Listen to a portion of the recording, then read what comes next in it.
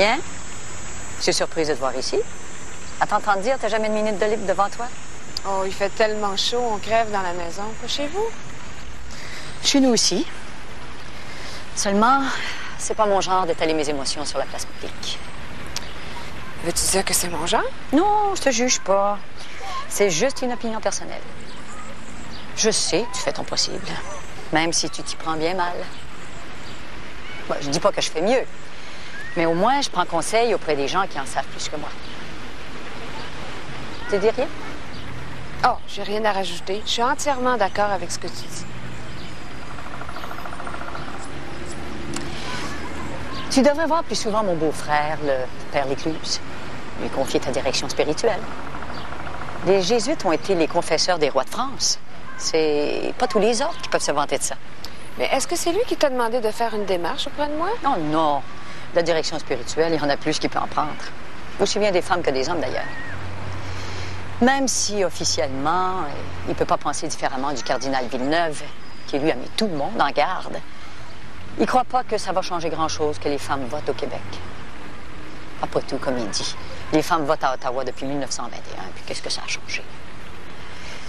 Comme je dis, moi, faire voter les femmes, c'est donner 2 votes aux hommes mariés. Tu trouves pas? Oh, peut-être. C'est vrai que les hommes mariés sont moins touchés par la conscription que les célibataires, mais les femmes sont aussi des mères pour beaucoup d'entre elles. On ne peut pas savoir. Chaque parti fait ses petits calculs électoraux, mais une société, c'est beaucoup trop complexe pour qu'on soit certain à coup sûr. Il y a toujours des surprises. Moi, espérons qu'elles seront du bon bord.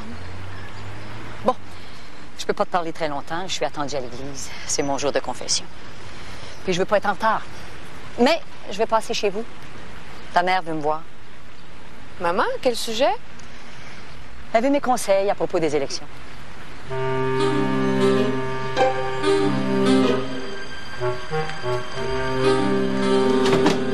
Vous auriez pu au moins me prévenir. Mais vous m'auriez demandé de changer d'idée et d'aller ailleurs. Eh, comment donc? Il est interdit aux membres des forces canadiennes assignés dans les limites du district militaire numéro 4 de se rendre sur les lieux de la ville de Montréal et de pénétrer dans tout établissement où se pratique la prostitution, le jeu ou toute autre activité illégale ou illicite, etc. J'ai dû faire plusieurs téléphones, tous plus embêtants les uns que les autres. Vous savez qu'il y a des gens haut placés à Montréal qui n'apprécient pas du tout que le quartier général ait mis les établissements de plaisir hors limite des troupes pour empêcher une épidémie de syphilis et de gonorrhée qui menaçait de prendre des proportions catastrophiques. Vous savez qu'il ne suffit pas de distribuer gratuitement des capotes pour que nos jeunes soldats s'en servent. C'est mieux les remplir d'eau et les laisser tomber sur la tête des passants. Tant mieux, je vous en prie, capitaine des Sables. Vous n'avez plus 20 ans. Hey! Écoutez, capitaine Tétrault, je vous présente toutes mes excuses. Puis, tous mes regrets aussi. Surtout de ne pas vous avoir eu avec nous. C'était un bien beau party. La danseuse était excellente. Jeune, en plus. Celle que j'avais fait réserver pour mon fils, là. Oh! La beauté du diable. Si Louis-Joseph m'est pas reconnaissant après ça, c'est à vous désespérer de la jeunesse. Il n'a pas l'air d'apprécier, mon cher Tétrault. Hey! C'était pourtant une belle soirée. Le colonel Foster était présent. Heureusement qu'il est parti avant que... je comprends pas. Chez le doc, il n'y a jamais de descente. C'est pas n'importe qui va là. Il va y avoir de la malice derrière ça. Ça serait ma femme, ça me surprendrait pas outre mesure. Joseph, ça serait une fille, elle protégerait pas davantage sa vertu. Mon cher des Sables, je vous aime bien, mais des fois, vous êtes pire qu'un cure-dent entre les 2 fesses. Nous sommes à quelques jours des élections, ne cherchez pas davantage. Il faut donner le bon exemple. Peut-être que le fameux doc n'a pas contribué autant qu'il le devrait, compte tenu de la liberté d'affaires dont il jouit. La tolérance, vous le savez, ce n'est pas une vertu chez nous. C'est une forme de taxation. Bon, et maintenant, passons aux affaires courantes, si vous le voulez bien. Les élections, j'avais pas pensé à ça. Faites-le entrer. Faut quand même gratter du côté de ma femme. D'ailleurs, son air angélique, il y a une armée de démons qui se cachent. À toutes les fois que je suis passé devant le juge avec elle, je me suis fait triper. Faites comme vous voulez. Mais je vous préviens, la prochaine fois, ne comptez pas sur moi pour vous dépanner. Come in. Bon. Votre œil au beurre noir, votre raclée, ça paraît presque plus. En tout cas, pas assez pour qu'on soit obligé de fournir des explications aux journalistes. Messieurs, nous partons pour Québec. Le temps de passer à vos demeures respectives pour prendre un peu de bagages et que vous me rejoigniez à la gare. Une Jeep vous attend et le chauffeur a déjà reçu ses instructions. Dismiss. Capitaine. Lieutenant des Armes. Oui, monsieur. J'aimerais vous parler en privé. Merci. Allez. Puis quoi, capitaine? Ben, le party, la fille, surtout la fille. Pour ce qui est de la descente, ben, tu m'excuseras, là, mais c'était pas supposé, hein. Mais la fille... Ah, elle vous a pas mis son rapport? Elle te l'a dit. Autant que vous le sachiez, elle vous a trouvé du genre plutôt tordu. Elle m'a dit aussi que si vous faisiez ça, c'était probablement une façon de me montrer votre affection paternelle. Ça doit être parce qu'il t'aime qu'elle m'a dit.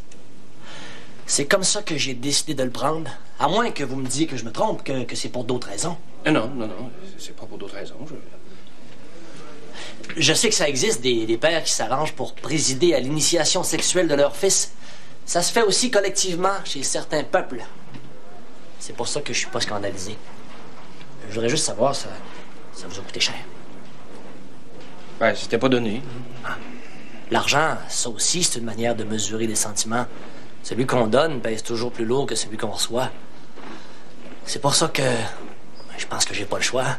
Je vais vous dire merci. Merci, capitaine, pour le beau gros party. Puis la fille et tout. À Hollywood, ça en fait pas des plus belles. Ouais. C'est le genre de souvenir qu'on veut avoir, c'est quand on est rendu vieux, impuissant, puis qu'on se berce devant un feu de cheminée. Merci, capitaine. Votre fils reconnaissant.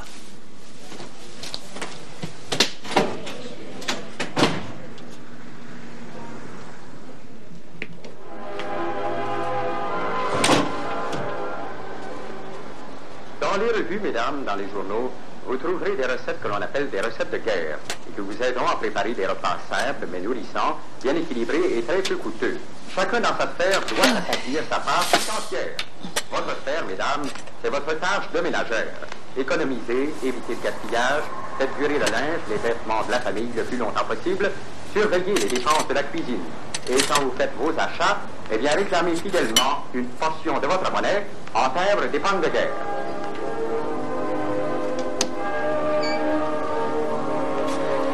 Vous souffrez pas trop de la chaleur, maman? Je suis pas faite différemment. S'il fait chaud pour toi, ma fille, il fait chaud pour ta mère. Bon, on va ferme-nous la radio, là. Mon programme est fini.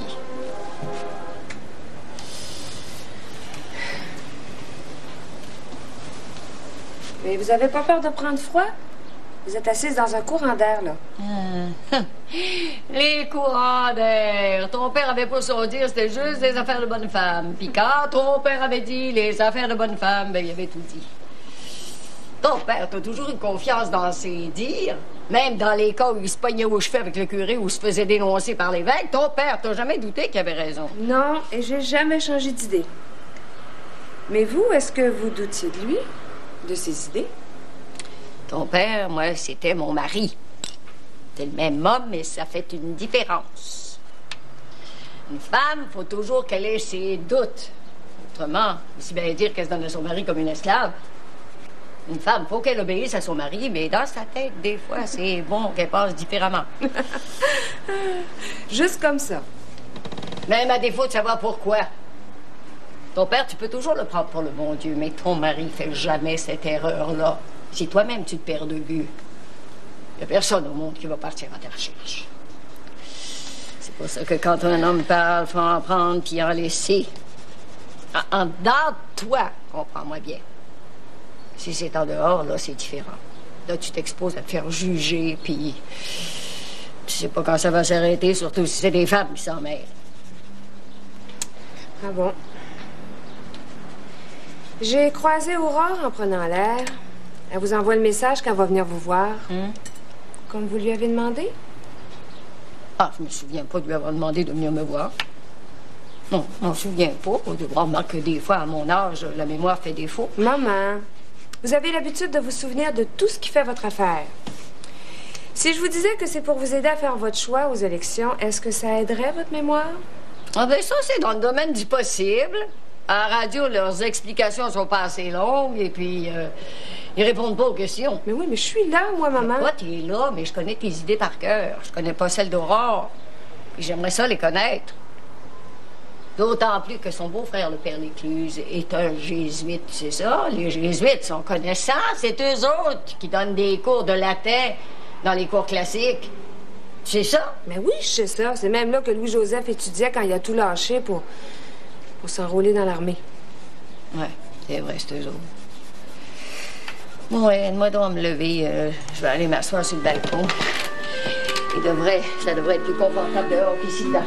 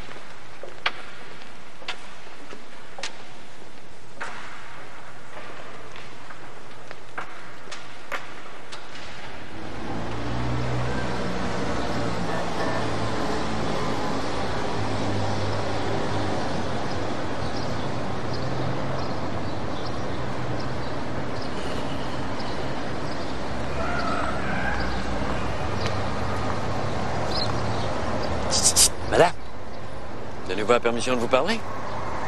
C'est à moi que vous parlez? Oui, ma petite dame, c'est à vous. Permettez-moi de me rapprocher. On vient de confesser ses gros péchés. Le compteur doit être à zéro, comment on pourrait dire? Mais si vous voulez succomber à la tentation, l'occasion est là dans mon champ, de la marchandise de première qualité. Avec le rationnement des choses essentielles, une femme est toujours à court des petites choses délicates qui font l'agrément de la vie. Puis le gouvernement est tellement fort, l'étiquette, ça s'en est mesquin. Des dessous féminins en tout genre.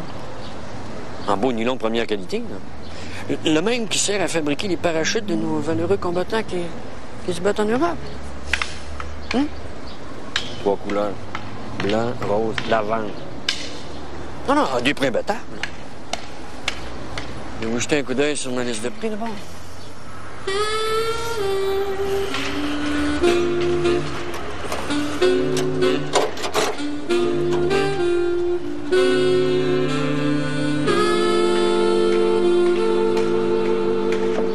Si tu voles, mon neveu, qui est un homme honnête, les vend à moitié prix. Je vais vous dénoncer à la police. Ah, bien, certainement, madame. Mais si vous téléphonez après 6 heures, ça me fera plaisir de vous répondre en personne. Vous avez pas honte? Jusque sur le parvis de l'église, monsieur le curé avait bien raison dimanche dans son sermon. Montréal s'est rendu pire que Babylone. La corruption est partout. Vous avez raison, madame. C'est pas moi qui pourrais vous dire le contraire. La semaine prochaine, d'abord.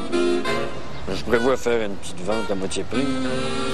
N'oubliez pas, pour votre plainte à la police, là, après 6 heures. Hey! Maman? Maman? Bon, en tout cas, restez au salon, faire mes bagages, moi, ce sera pas long.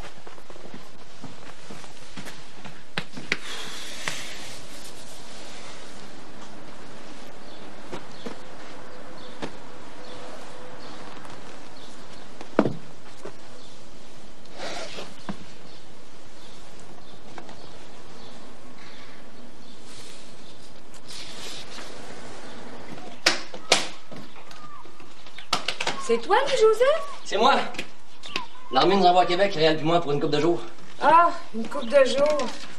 Tu me soulages. On s'en va se montrer la 13 avec quelques héros du 22e qui reviennent d'Italie. Avec des médailles comme de raison. Pour moi, le gouvernement doit s'apprêter à envoyer des conscrits outre-mer. On avance là-bas, mais ça doit tomber comme des mouches. Parle pas comme ça, Louis-Joseph. Tu me donnes des frissons. Gardez vos frissons pour vos amoureux, man. Moi, faut que je parte. Réal m'attend au salon, puis il y a une Jeep en bas. So long, my love. Non, mais attends. T'es sûr que vous avez pas le temps de prendre un café avant de partir? Arrive, Réal, on s'en va. Bonjour, Réal. Louis-Joseph vient juste de me dire que vous étiez là, autrement je serais venue vous tenir compagnie. Dans une belle place comme ici, je vois pas comment on pourrait s'ennuyer. Bon, tu vois, Louis-Joseph, ton ami Réal, il s'ennuie pas ici. Tout nouveau, tout beau, comme on dit. Bon, on y va. Et moi, mon bec? Grand-maman, j'ai plus 5 ans. Ben, c'est ça, raison de plus pour que je me prive pas. Puis ton ami est pas trop vilain garçon, hein? Bonjour, Madame Saint-Janvier. Je t'oublierai pas dans mes prières, Réal, puis dans mes rêves non plus. Bon, ben, on peut pas faire languir plus longtemps les plus belles filles de Québec qui nous attendent en race à la terrasse du Frein. Maman, donne un petit bec à Réal et tout. Après tout, c'est à lui que je joue ma vie. Ne jamais oublier ça. J'oublierai jamais ça, Réal. J'ai juste fait ce que j'ai pu. Rien de plus. Bon, ben, ça va faire. Viens. Bon voyage. Merci. Merci.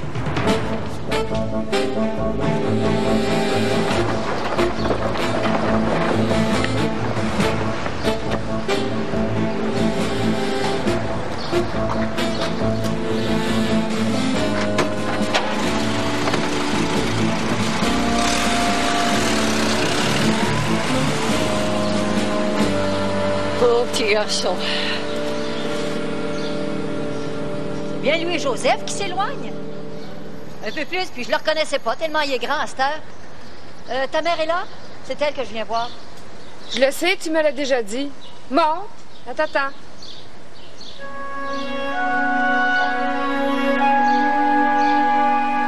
On va recevoir au salon, si ça te dérange pas. Tu vas nous servir du thé. Le café, c'est pas le genre de ta belle-sœur. Elle trouve ça trop artiste. Ah, non ben, je vais aller m'installer. Tu peux la faire entrer. Tu fermeras la porte de la chambre.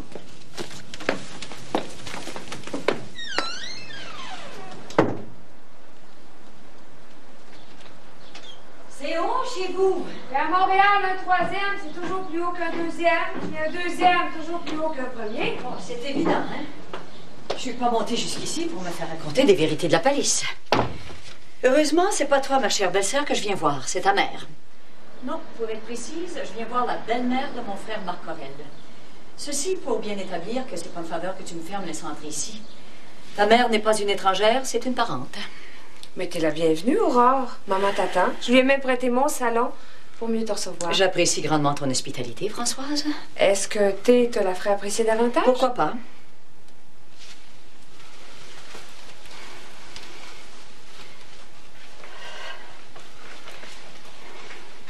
Chère Madame Saint-Janvier, comment allez-vous?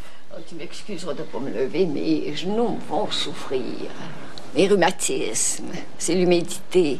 Qu'il fasse chaud, qu'il fasse froid, ça fait pas de différence. Pauvre vous. On remarque qu'il y en a qui sont pleins à plaindre que moi. Bon, gêne-toi pas. Assis-toi. Françoise va servir du thé. C'est pas nécessaire de faire tant de cérémonies. Ah bah, peut-être qu'avec la chaleur, le thé, ça pourrait nous échauffer davantage. Du thé glacé, c'est bon du thé glacé. Aimerais-tu mieux du thé glacé? Hein? Va, toi qui as des bonnes jambes, va dire à Françoise de nous faire son thé glacé. Avec la canicule, ça va être plus approprié. Gêne-toi pas, tu connais le chemin. Va.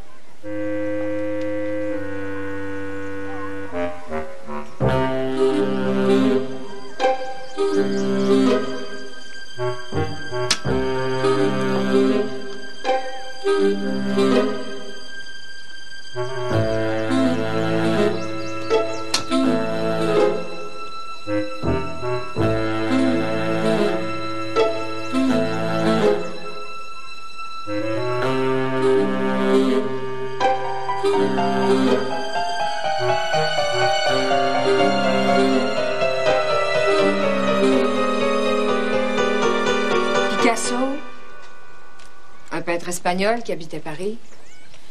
Peut-être qu'il est mort. Sa peinture est l'affirmation du droit de l'artiste à une expression personnelle. Hitler a fait brûler un grand nombre de ses tableaux, comme ceux de beaucoup d'autres artistes à l'expression trop personnelle. Et beaucoup ont applaudi et beaucoup d'autres applaudiront, j'imagine. Je comprends ça. On n'a pas le droit de montrer des choses aussi laides. Peut-être, mais avant de condamner, il faudrait être bien sûr que le tableau n'est pas simplement le miroir de l'âme humaine. Tu la trouves belle, toi, l'humanité? Tu penses que ton fils, mon fils, nos filles peuvent la trouver belle, l'humanité? On est allé trop loin. Faut revenir en arrière. Non. On n'est pas allé assez loin. Il faut aller encore plus loin.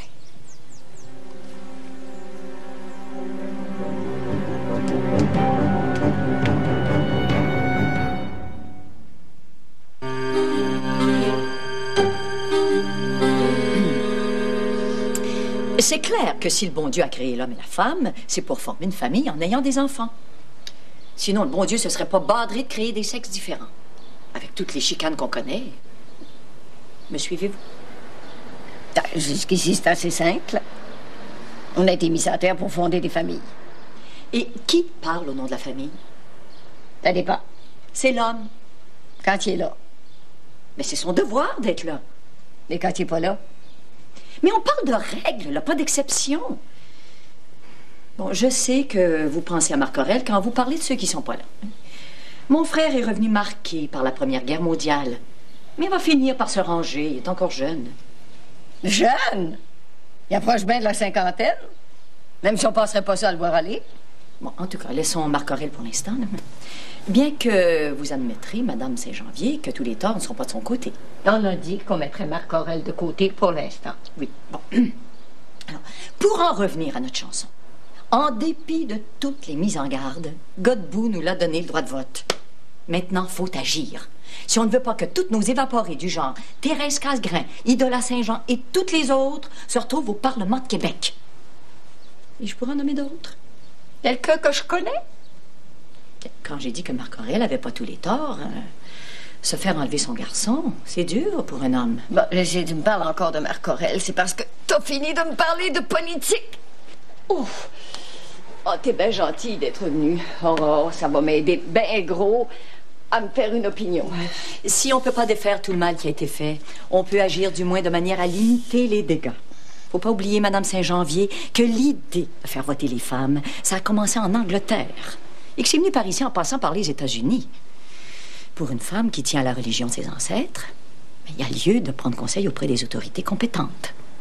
Parlez-en à votre confesseur. Ton opinion que je voulais, pas celle d'un autre. Maintenant, tu vas faire ta bonne fille.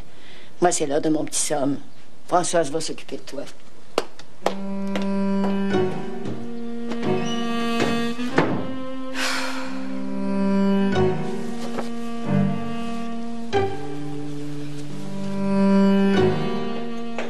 Puis, vous avez fini votre discussion? Mm-hmm.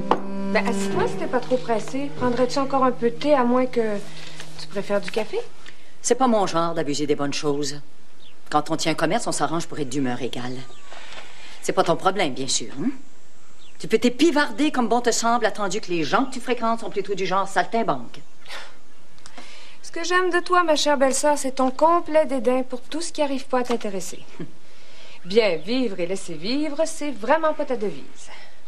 Tout ce qui figure pas sur ta liste des choses qui méritent d'être admirées, respectées ou simplement ignorées, liste assez courte d'ailleurs et définitive, mérite absolument d'être sali, détruit, écrasé dans les plus brefs délais. Tout ce qui t'est étranger, t'est intolérable. Tu t'appelles Aurore, mais tu devrais t'appeler Crépuscule. Ah non, Crépuscule, c'est encore trop grouillant de vie. Tiens, tapez ta mouche. Ce serait parfait. Pauvre frère. Je le plains de s'être en amouraché d'une lunatique dans ton genre. Une bableuse de la pire espèce. Une tête enflée. Tu dis que j'ai pas de tolérance? Eh bien, t'as pas tort et j'en suis fière. Il n'y a pas de place pour les idées croches. Et si votre père s'était pas fait le défenseur de toutes les idées nouvelles, au lieu des livres, il vous aurait laissé des propriétés et de l'argent en banque. Quand est-ce que tu vas te débarrasser de tous ces livres-là, puis te faire un appartement comme tout le monde? Excuse-moi. Je suis allée un peu loin. Faut dire que tu m'as pas ménagé non plus. Excuse-moi. Reprends ton bas bleu et rends-moi ma tapette à mouche.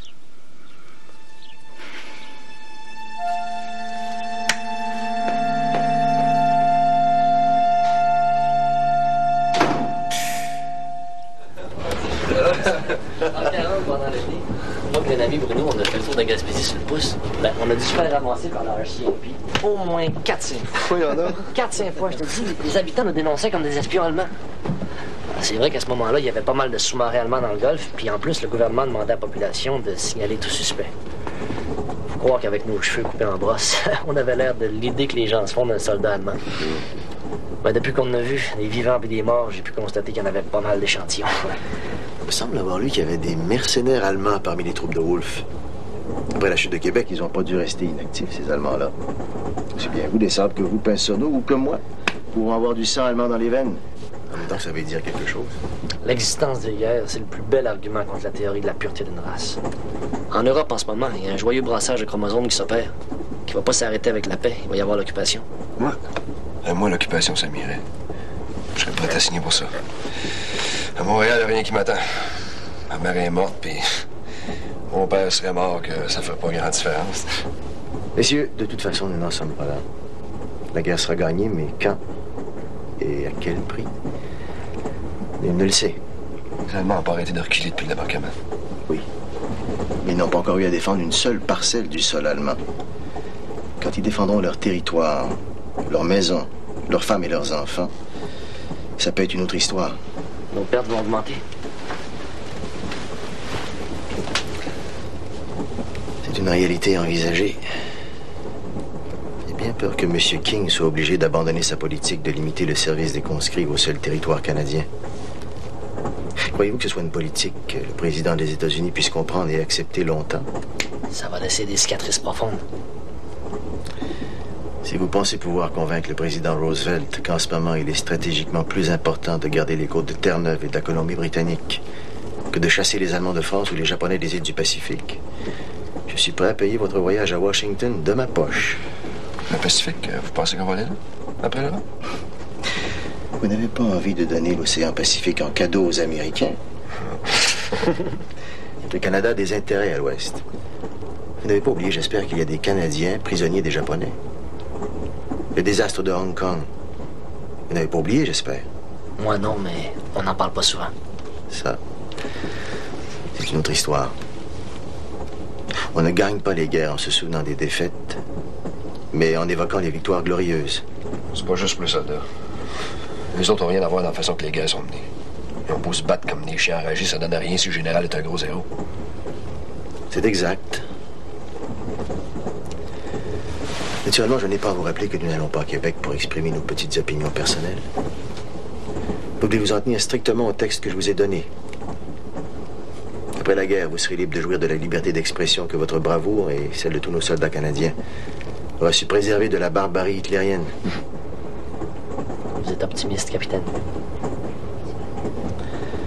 Est-ce que j'ai le choix?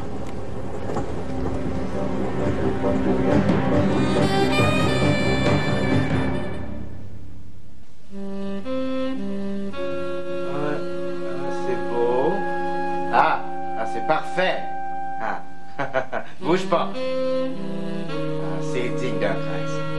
Digne de moi, on s'en meurt. N'arrive pas. T'as tout gâché, là. Le mood. Hein? Le mood. Tout est dans le mood. Puis le mood, là, c'est délicat, c'est fragile. C'est pudique, hein? Un soupir un peu trop profond, un rire intempestif, là, puis...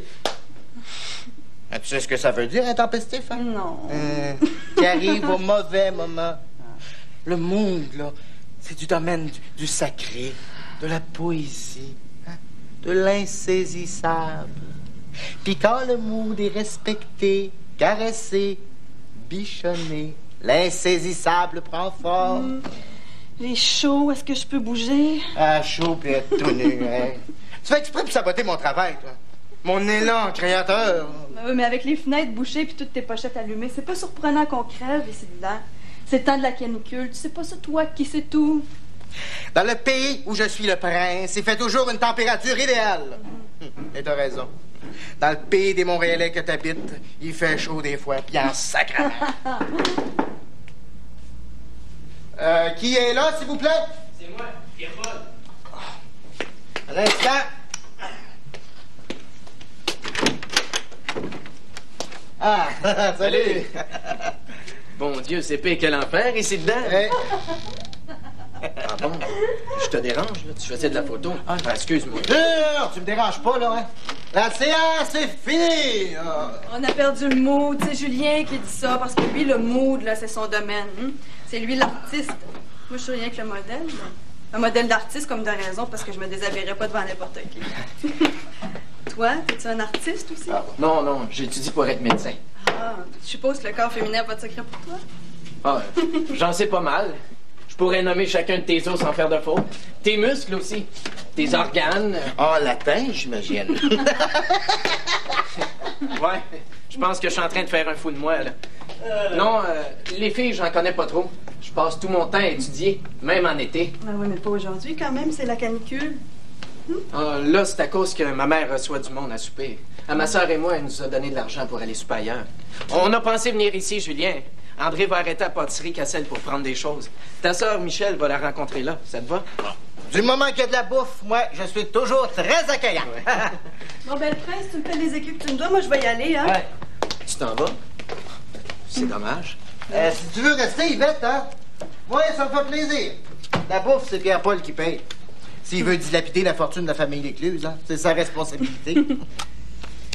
Finalement, est-ce que tu m'invites? Ah ben oui.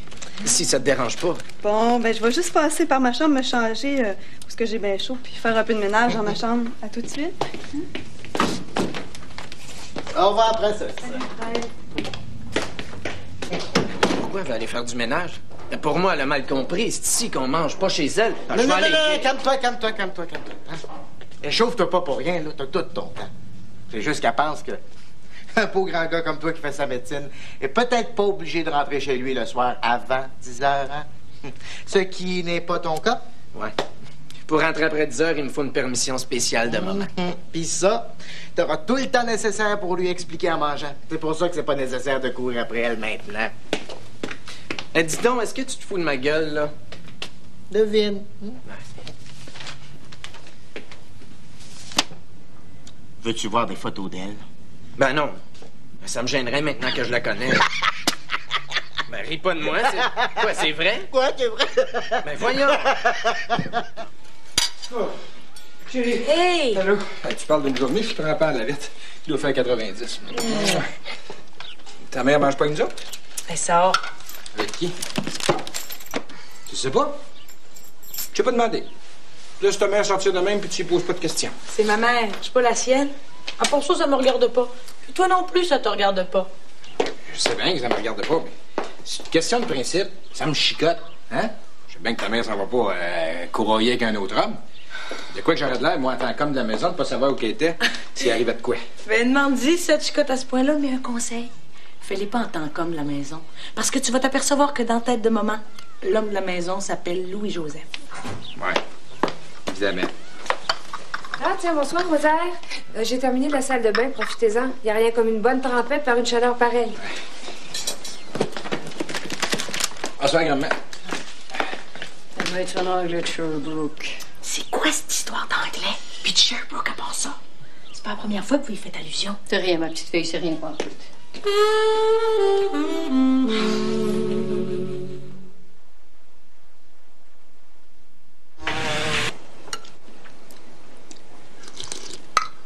Coralie, veux-tu demander à ton mari de passer le sel à ta grand-mère?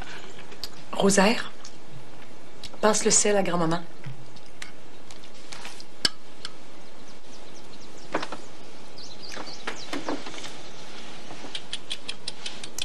Le docteur a dit pas trop de sel, c'est pas bon pour vos artères. À votre âge. À mon âge, ce qu'on a appris, c'est que ce que disent les docteurs, faut en prendre puis en laisser. Et pas seulement les docteurs, les hommes. en général. Si la remarque ne te convient pas, Rosaire, enlève ton nom sur la liste. Je te visais pas en particulier. Ah, me semblait aussi. Merci, grand-maman. Bon, ce qui ne veut pas dire que ton nom est rayé à jamais. Il peut revenir, dépendamment de comment t'agis. Un homme, c'est une vraie girouette. Vire le vent, vire le coq. Bon, bien, j'y vais. Attendez-moi pas pour vous coucher, maman. Ça se pourrait que je rentre tard. T'es assez grande, ma petite fille, pour savoir ce que t'as à faire. À ton âge, c'est bien la moindre des choses que tu saches comment te conduire. Bonne soirée. Bonne soirée. Bonne soirée.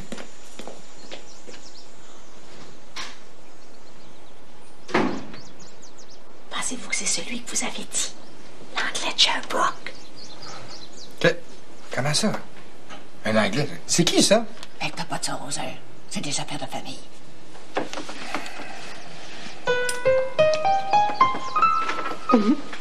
Reste là, Rosaire. Je vais te le dire. C'est pas de tes affaires.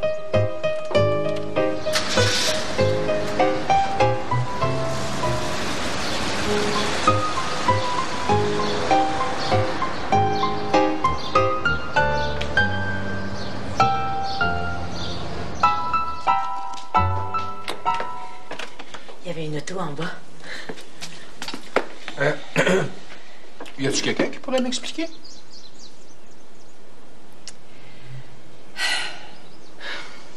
Grand-maman te l'a déjà expliqué. C'est une histoire qui regarde juste la famille. Les femmes de la famille.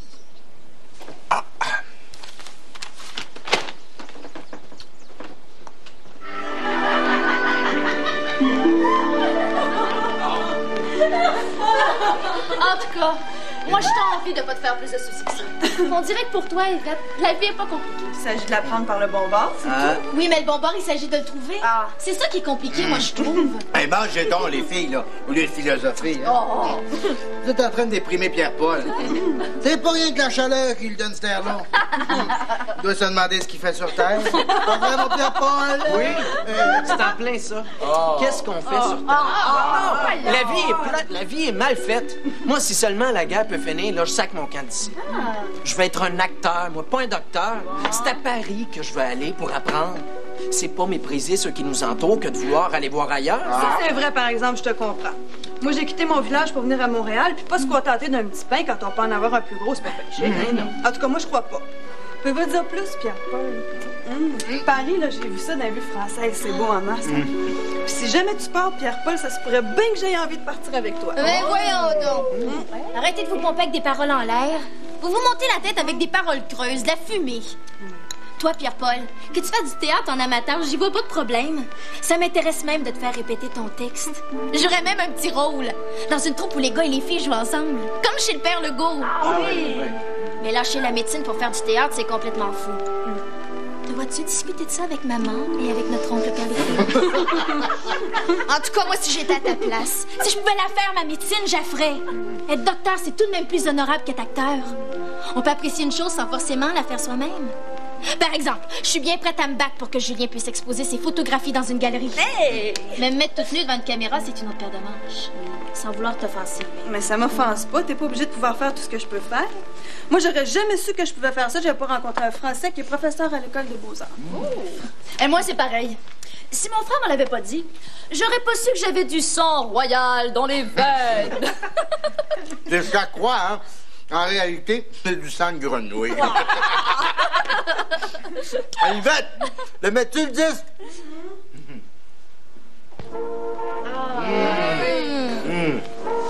Bravo. Santé. Hey, je vais prendre du santé aussi. Super. Il est vraiment bon.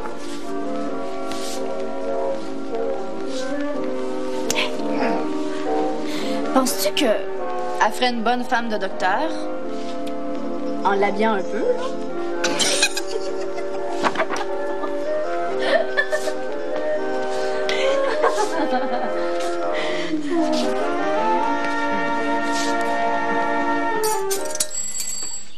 C'est qui, ça?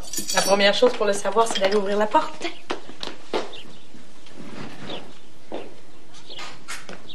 Papa? pas là! Maman est pas ici, elle est sortie. C'est ta mère que je viens voir. C'est mon genre. Ça va bien, toi, ma chère fille? Bien. J'espère que vous aussi. Je vais aller chercher Rosaire. Bonjour. Toujours en grande forme? Ouais. Compte pas sur moi pour lever les pattes. Bon, ben, passe dans le salon. Ce serait pas poli de te faire attendre debout. Merci bien. Gêne-toi pas, assis-toi.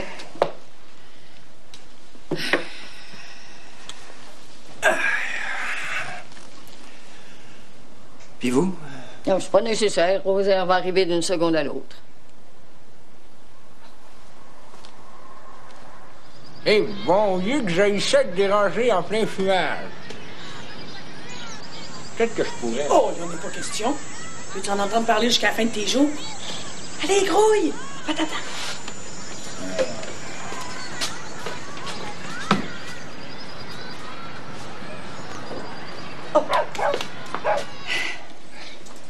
Ah, ben. Le beau-père, c'est une belle surprise, ça, bonsoir. Quel bon vin vous amène? Ben, je pensais, je me suis dit, on va prendre des nouvelles. Bon, ben, Rosaire, je pense que je peux te faire confiance pour que Françoise retrouve son salon comme elle l'a laissé. Moi, j'ai un bon programme qui m'attend à radio. Bonsoir, la compagnie. Bonsoir. Bonsoir. Je sais pas comment tu fais pour vivre ici avec cette vieille chipie-là. Ben, moi, c'est pas ma belle-mère. C'est vrai. Mais, ta belle-mère, moi, c'est ma femme. Ça te donne une bonne idée du talent qu'elle a pour en kikiller un honnête homme. Mais je suis pas venu ici pour parler de nos malheurs respectifs, mon cher Rosaire. Ce que je veux savoir, c'est... Viens donc ici, toi. T'as pas eu d'écho? Hein? T'as entendu parler de rien? Mais quoi? La descente de police. Le temps qu'on a passé derrière les barreaux au poste numéro 4, là. Y a rien de ça qui t'est venu aux oreilles, ni surtout aux oreilles de ta belle-mère ou de ta femme. Une descente de police? Une descente de police? Oui. Faut le dire, après que je suis parti? Ah, ben, bon, je l'échappais bien. Ouais. Ben, ça n'a pas pris de temps. J'ai joué de mes influences. Ils n'ont pas pu faire autrement que nous relâcher. Hein. Ben, tout, on faisait rien de mal. Ouais. Joseph m'a même remercié ce matin, chaleureusement. Fait que je vais y aller, moi. Ma sœur Aurore m'attend pour souper. Tant mieux s'il n'y a rien qui a percé. Moi, je m'en sac, mais Coralie, ça tient un peu de sa mère. Elle ne doit pas avoir le sens de l'humour bien développé en ce qui concerne les plaisirs de la vie. Puis tu me diras ce que tu voudras, mon Rosaire, mais même si tu touché à rien, tu t'es pas privé de regarder. Mon cadeau à Louis-Joseph, avoue que c'est pas facile pour un homme de s'enlever ça de l'imagination. Fait que je te fais confiance, hein? Tu tiens ça mort? Salut.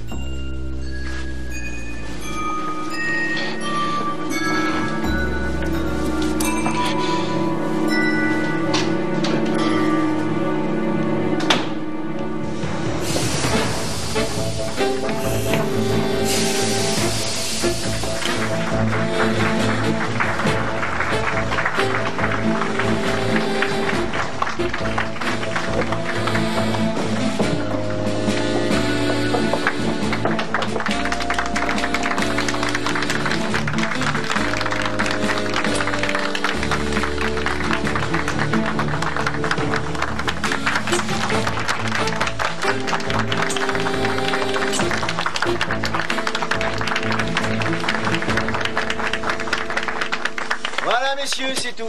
Vous avez maintenant une belle image pour émouvoir vos lecteurs. Merci à vous tous, gens de la belle ville de Québec, pour votre accueil généreux. À vous la conscription! Pas de politique, monsieur, pas de politique.